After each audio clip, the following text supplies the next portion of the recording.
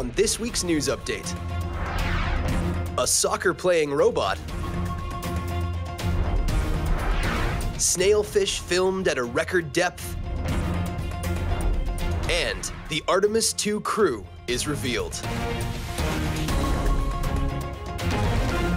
First up, soccer players need coordination and balance to play.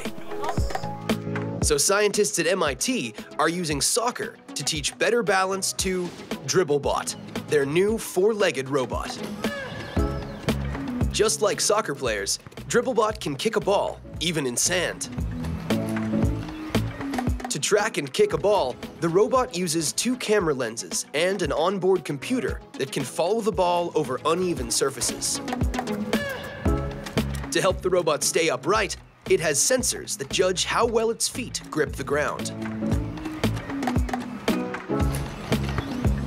Playing soccer helps the robot learn how to cope with sudden changes in direction and increases its chances of falling over. Dribblebot learns from its mistakes, and so every time it tumbles, it learns more about how to get up and stay on its feet. Scientists hope that by learning these skills, Dribblebot will one day be able to help rescue teams by moving over uneven and dangerous ground to reach survivors. Up next, the ocean is a large and exciting place filled with unusual animals. Some animals, like penguins, swim near the surface of the water and live on land. Other animals live in the middle of the ocean, such as skipjack tuna, which can be found 250 meters below the surface. But deep-sea animals live even deeper. The big fin squid is just one deep-sea animal that can live up to depths of over 4,000 meters. Now, scientists from Australia and Japan have found an unknown type of snailfish swimming at over double the depth of the big fin squid. Using an unmanned submarine and some bait, scientists were able to capture these animals on camera. The deepest snailfish they filmed was this baby one, at over 8,000 meters below the waves. And finally, Artemis II is NASA's next lunar mission, scheduled for launch in November 2024. Now, NASA has revealed the 4 astronauts who will go on the mission.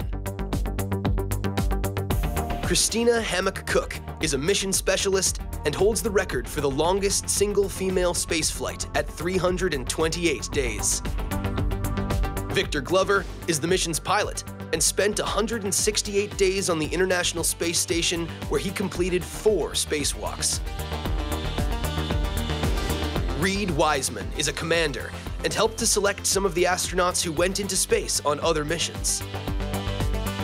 Jeremy Hansen is a mission specialist, but this is his first space mission. The crew will spend 10 days in space, traveling around the moon and back before returning home. NASA hopes that this mission will pave the way for the next lunar landing. That's all for this week. We'll see you next time. Hi, I'm Anise from the Twig Science Reporter team. Thanks for watching this week's episode. New episodes are out every Thursday, so don't forget to sign up at twigsciencereporter.com or subscribe to our YouTube channel at Twig Science Reporter so you never miss the very latest in science news. See you next week.